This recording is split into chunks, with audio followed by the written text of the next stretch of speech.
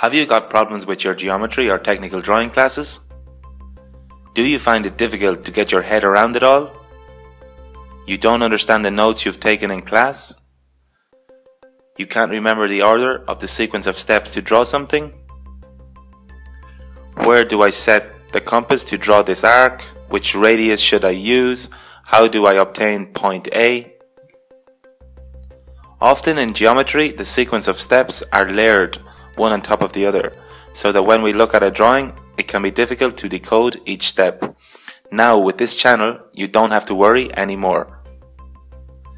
Here you can learn all the different technical drawing tasks in a fun and easy way.